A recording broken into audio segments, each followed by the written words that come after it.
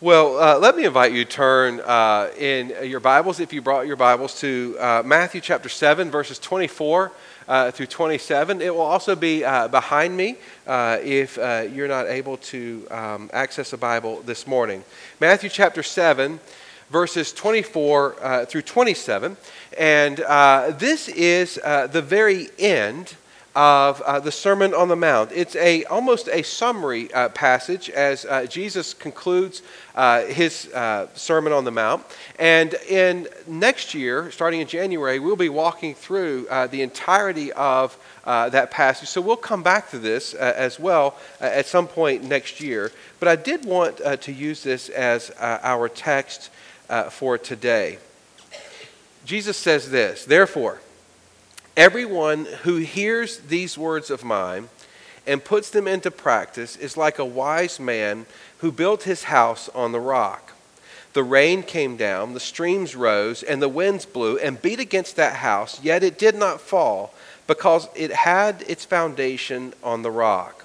But everyone who hears these words of mine and does not put them into practice is like a foolish man who built his house on sand.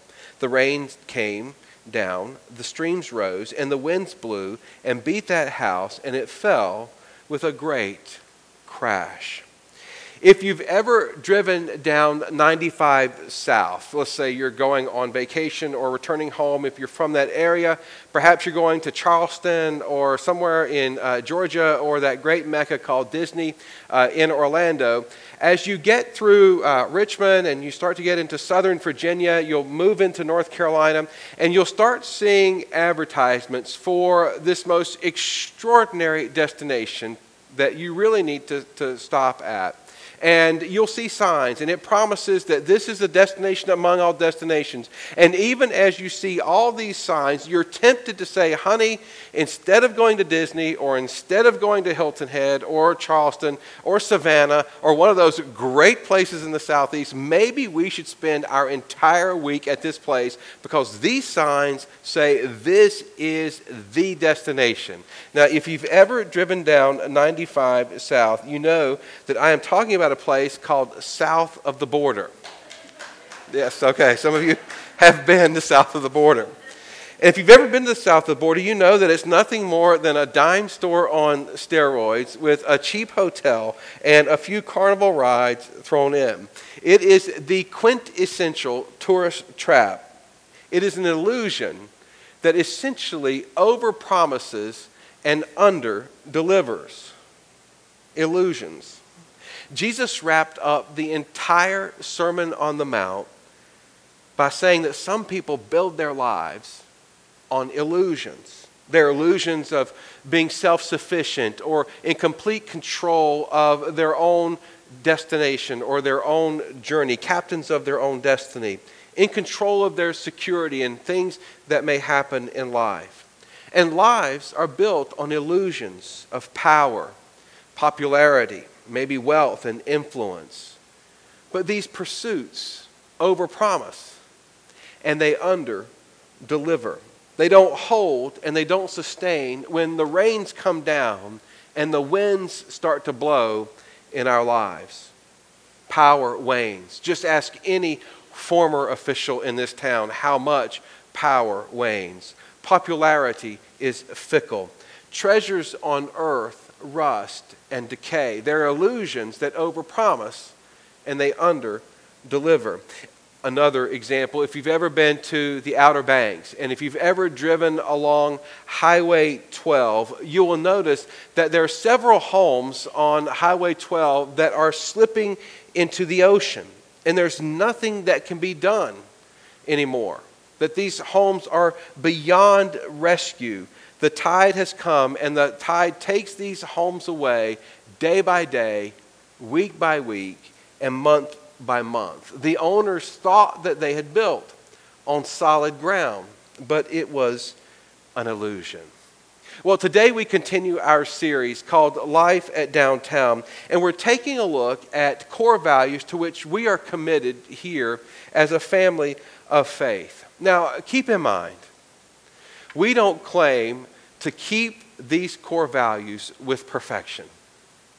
We don't claim that We have mastered all four of these. We are all sinners in need of a Savior. We're all pilgrims on a journey. We're all seeking to know and to be like Jesus Christ more and more each day. But that does not keep us from aspiring to live out these values in our lives. I was talking with Dave earlier this week, and he was sharing how some people criticize Christians because we don't always live out completely and perfectly the Scriptures, or we don't live out completely and perfectly our values.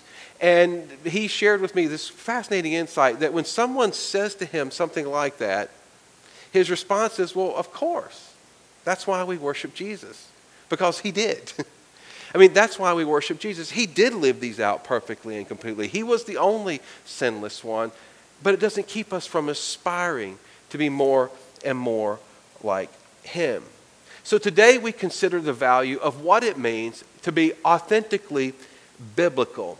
Jesus said if we listen to him and if we put his words into practice, then our life will not be built on an illusion, but rather they will be built on solid ground. They will be built on solid rock, as the old hymn tells us. Now, my sense is there's a month worth of sermons in each one of these values, and we're going to talk about the role of Scripture in the life of the community of faith over the weeks and months and years that we journey together. So today is a little more of an overview, but I'd like to start with a summary statement about the role of the Bible here at DBC. The teaching of God's Word permeates the life of DBC. The Bible is God's Word to us and must be applied in how we believe and behave toward God and one another. Let me say that again. The teaching of God's Word permeates the life of DBC. The Bible is God's Word to us and must be applied in how we believe and behave toward God and others.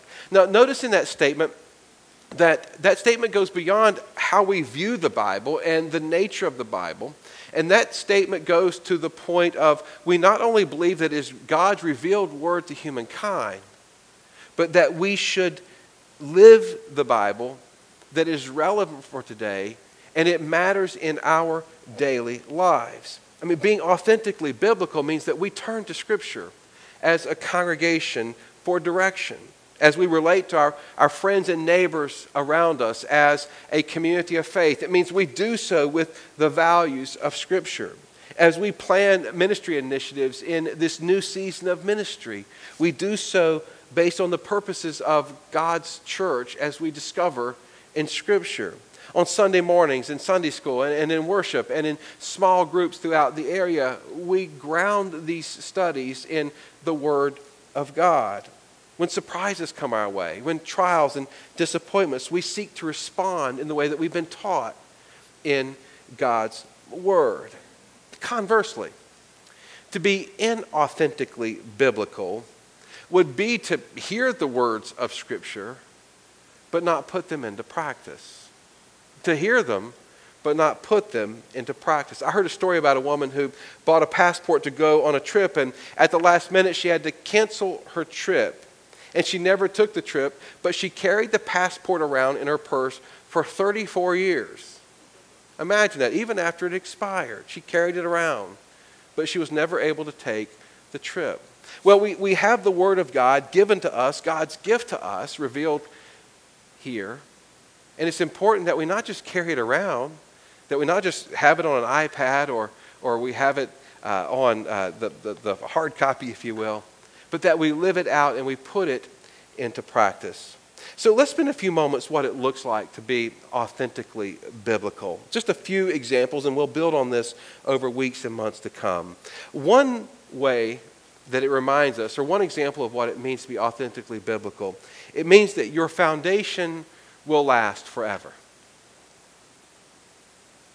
If you ground your life on the Word of God and in the Word of God, being Jesus, then your foundation will last forever. Jesus said, heaven and earth will pass away, but my words will never pass away. It's interesting, some words of wisdom or advice fade over time and they're no longer applicable. If you go to a local bookstore, you will see hundreds, if not thousands of books seeking to give you advice about every single area of life. Take nutrition. You can find a book that will say you should eat low carbs and it doesn't matter how much fat you eat. Or you'll find another book that says you can eat high fat but make sure, or no fat and high carbs, or however I just mix that up. And then some will even say, just don't eat at all. You'll lose weight that way, I guarantee you. But the point is, their advice fades. Some say coffee's bad for you. Some say coffee's good for you. I hope it's good for you. I'm going to hedge on that one. But advice fades over time, but not the Word of God. The Word of God has an eternal quality to it because it points us to Jesus, who is the Word. John tells us that he was in the beginning was the Word, and the Word was with God. And that one of the great images of Jesus is as the actual Word of God. As we enter the relationship with Christ, we find our rescue for here and for all eternity. And so it has an eternal foundation because it points us to a relationship with Jesus. Now let me make sure to draw this distinction.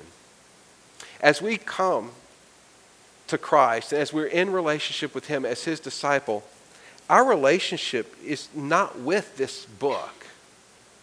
This book is not the fourth member of the Trinity or the Godhead. Our relationship is to the Christ to whom this book points. I love the beginning of the letter of Hebrews in the New Testament where it says that in the past God spoke through His prophets, but now God has spoken through His Son, who is the exact representation of His being and who holds all things together by His Word. This book provides for us a foundation for our life because this book leads our lives to be grounded in the person of Jesus, who is the way, who is the life, who is the truth.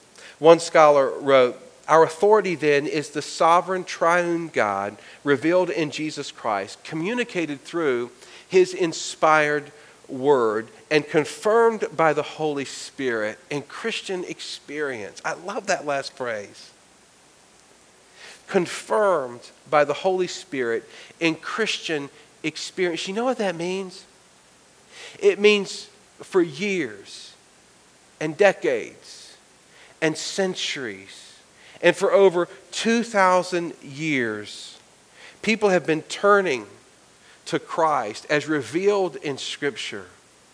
The saints of old have been turning to Christ as revealed in Scripture, and they have found Scripture to be trustworthy by experience over the years and years and years.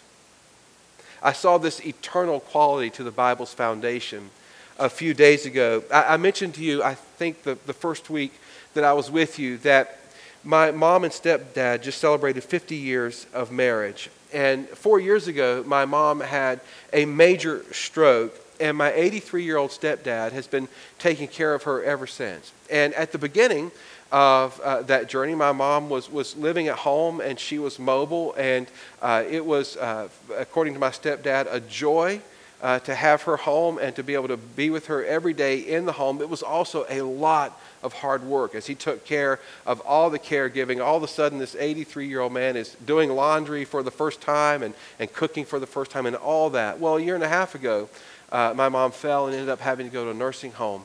And now she's deteriorated to such a point that she no longer can walk, and she can no longer communicate through talking at least, and she can't feed herself.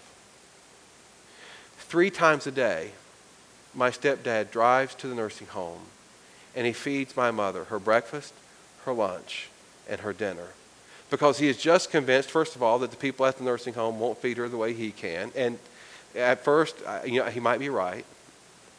And he's convinced that she needs to eat in order to stay alive. And he's right there too.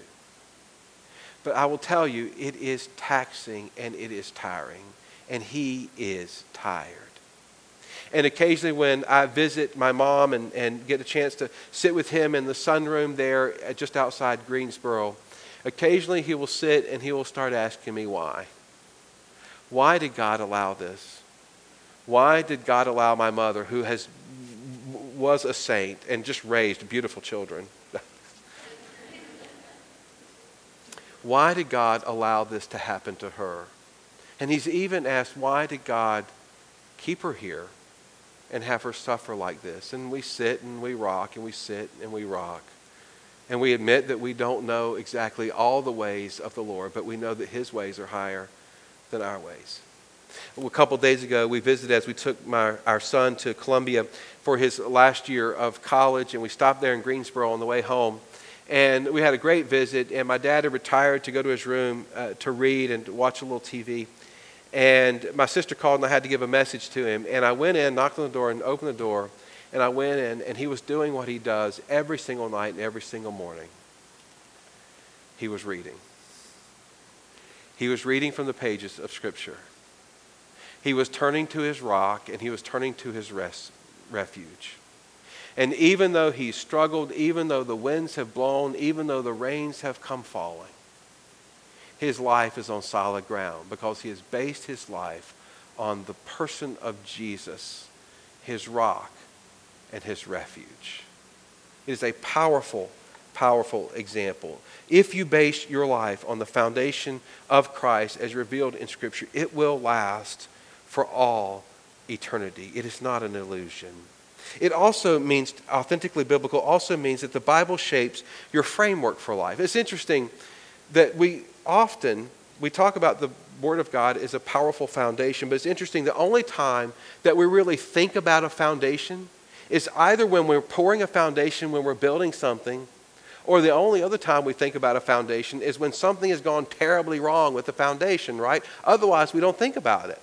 That when we look at a house, we don't look at a beautiful house and say, oh, wow, must have a great foundation, right, Ed? No, we look and say it's got beautiful walls and a beautiful roof and furniture and carpet. We look at all the exterior things that the eye can see.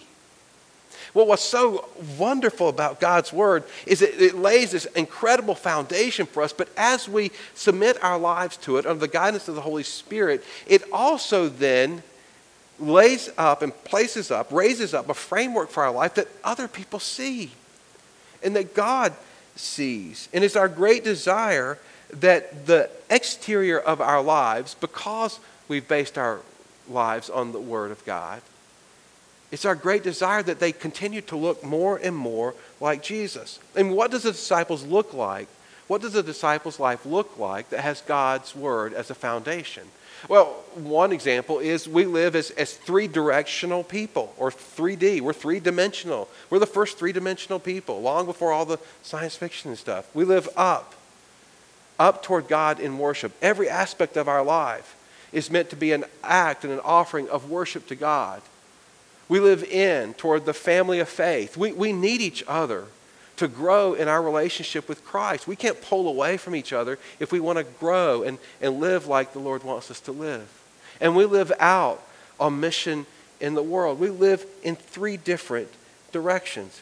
It also means, with the Bible as our framework, it means that we live as teachable people who are guided by the Lord. People who have trusting spirits.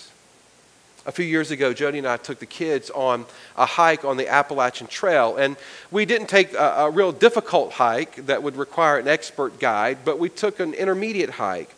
And it was a great time. We had a wonderful time seeing all the views, but there was a couple of sections of the trail that got really narrow and really tight. And we weren't quite sure which direction to go at a couple of places. We could have gone one way or the other. And actually, a couple times, my instinct led me to go one way. But then I thought, and then I looked, and I had to look around really close, and then I all of a sudden saw the yellow mark on the tree. Now, on the Appalachian Trail, the folks who know the trail, they've put yellow marks on certain trees. Sometimes they're hard to see, but those yellow marks will take you on the trail and ultimately get you to safety. So a couple times as we face these forks in the road, what would I do? Would I follow my natural instincts? And my natural instinct said to go one way, and then my DNA as a man said, don't listen to direction from anybody, just go my way anyway. Or am I going to follow the people who came out with yellow spray cans and painted these trees? Well, we followed the people who painted the trees because we figured they knew a little more about the trail than we did. And it led us to safety. Sometimes in our lives, we may think we have the answers. Our instincts may lead us in a certain direction, our natural instincts. But we need to know that there are times our natural instincts will betray us. And as God's people, we have to follow our spiritual guide. We have to follow the Holy Spirit. And we have to realize that the Spirit will often lead us in ways that may be different. And as people who seek to live authentically biblical, guided by the Word of God, we seek to align our lives to it even when our instincts might tell us differently. Even when our instincts might tell us differently. It may seem like the unknown path. Our instincts may tell us to hold a grudge. But the unknown path, the way of the Lord, is to release that grudge and to forgive and release bitterness. Our instincts may tell us, don't worry about loving someone who has a different value system than we do. But the unknown path of the Lord is to love, and He will lead us constantly to love, even people who are hostile toward us. Your instinct may tell you to play it safe, but the path of the Lord will say, step out in faith. The Bible will very often, guided by the Holy Spirit, lead you to the road less traveled than the world around you. The Bible shapes the framework of our lives also in that it puts us on a sense of course correction. 2 Timothy 3:16 says that all Scripture is God-breathed and is useful for teaching, rebuking, correcting, and training in righteousness. When we take the wrong path in life, anybody ever taken the wrong path before? I mean, I have. When we take the wrong path in life, we can turn to the pages of Scripture and with the guidance of the Holy Spirit find conviction and correction to return to the path that God has for us. Or Scripture may also lead us to strengthen an area of our lives where our foundation may be undeveloped or our foundation has become weakened. In other words, it trains us in the ways of righteousness. There may be areas of your life that you've never released into the Lord's hands, and you need Scripture to come in and to provide that strong foundation for you and train you in that area of righteousness. I mentioned earlier that Tim Norton is out of commission for a while. One of the issues we discovered this past week is that the foundation has eroded under the kitchen and under the downstairs bathroom. In other words, there's the floor and no more. Okay, that's just basically what it's like. And I don't even know if I should give you tours of it now because it's not safe. But anyway, there's the floor and no more. It's eroded. And so what we're going to need to do is get some people who know about floors that erode and engineers and stuff. And they're going to have to come in and they're going to have to strengthen the foundation. They're going to have to lay concrete. They're going to have to do it all again so that it is firm and it is solid under there. As you look at the foundation of your life, there may be rooms in your house that are just good and fine. But there may be rooms in your house that need a strong foundation like the Word of God.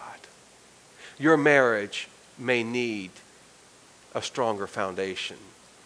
Your parenting may need a stronger foundation. Your finances may need a stronger foundation.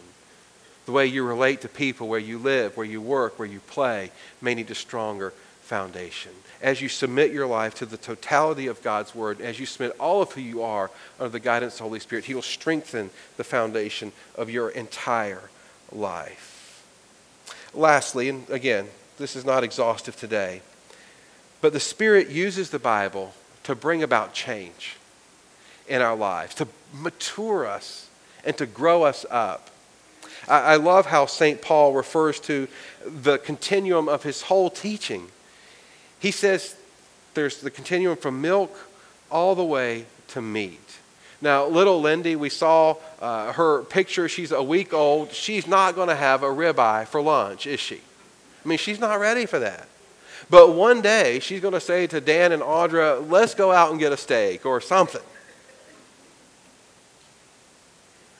When babies are born, they feed on milk, but later they need solid food. Here at DBC, we want to provide Bible studies for people who are all across the spectrum of faith. If you're not yet a Christian, we welcome you here. We're glad you're here. Kick the tires of Christianity. We want to help you pore over Scripture. We want to help you discover this Jesus to whom we have committed our lives. And we want to help you research the Scriptures and come to a place of faith in Christ. You may be here today and you're a brand new follower of Jesus and you've never studied the Bible. And you just struggle with it. We want to help you with 101 type Bible studies where you can start and learn to grow in your faith through Scripture. You may be here and you're a mature follower of Jesus and your desire is to keep growing in maturity in Him. We all have something to learn from the pages of Scripture. To be authentically biblical means that we come to Scripture and we say that we don't know. We don't have all the answers, that we all need to learn something. We come with humility as we approach God's Word. We all have something to learn, including yours truly. I will make a confession to you. There will be times when I'm not sure where some of the smaller books in the Bible are, like Habakkuk or something like that, and I'll look like I know where I'm going, okay? I'm just going to confess it to you right now. That's why I use an iPad. I just punch and there it is. But anyway, we all have something to learn from the pages of Scripture. When I teach on Sundays, it is my hope that I have something to say for everybody along the spectrum. Some Sundays will hit somebody on a different part of the spectrum than others, but I want you to know that I know there are people from all over the points, and it's my great desire that we take next steps to grow in our faith. Let me say one last thing about this idea of growing and changing as we encounter God's Word, and that is the role of personal Bible study.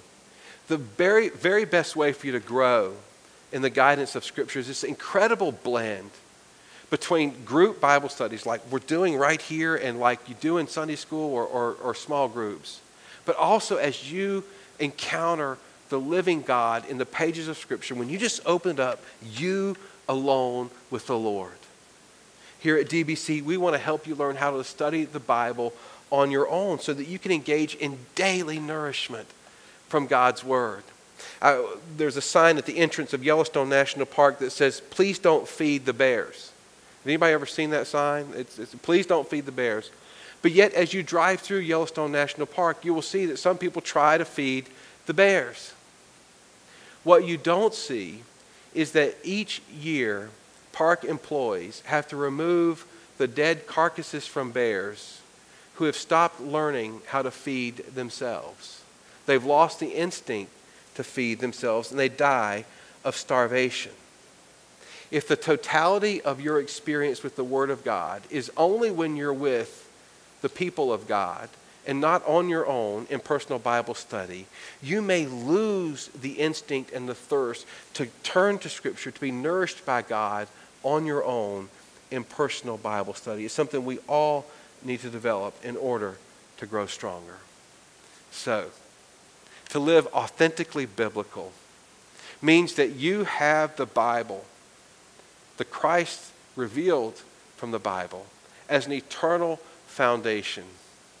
It means that your life will continue to grow and to be framed out in such a way that you reflect the character and the nature of Jesus. And it means that you'll just grow and you'll be a lifelong learner all the way until the Lord calls you home. The inn in Nags Head, North Carolina, there on the Outer Banks, was this incredible vacation place. In the 30s when it opened, families would come and they would just have a great time there in Nags Head. And all the way through the 30s, 40s, 50s, 60s, and even 70s, it was just a great place to go for a vacation. Well, in the 80s, it fell in disrepair through different owners, and it also was threatened by the encroaching Atlantic Ocean. And so it wouldn't be long if something wasn't done. It wouldn't be long before First Colony Inn, that great national historic landmark in the Outer Banks, would look just like that house I showed you earlier. It would start falling into the ocean. Well, new owners bought it, and they endured amazing obstacles, but they finally did something incredibly radical. They went, they bought it, they got all the permissions from the county and the area, and then they carefully divided the house in three temporarily. They loaded it up on trucks, and they moved it 3 miles south to a place with a much stronger foundation. Something radical had to be done. It had to make a move. What about your life? What about your life?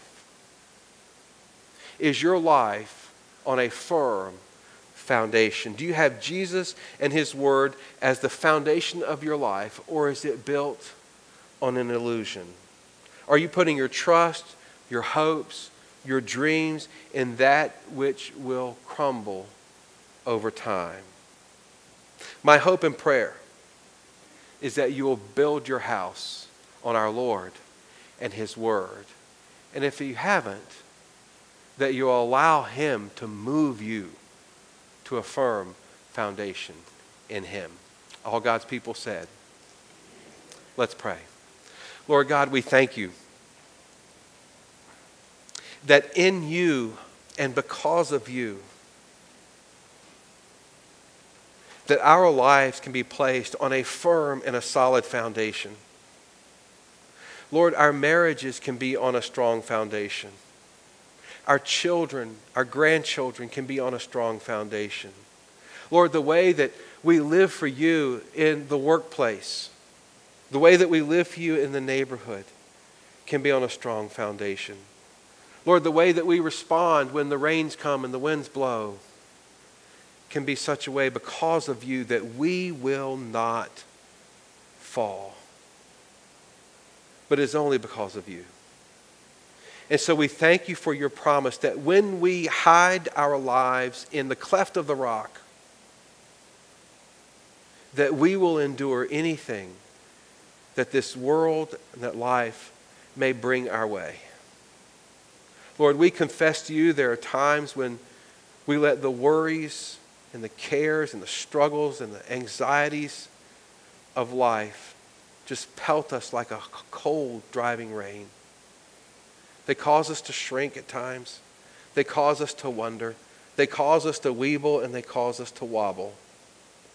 But Lord, remind us as we sink our lives completely and fully into you that you've got us and that you will not let us fall. We thank you, God, for your word. We thank you for Jesus. It is in his name that we pray.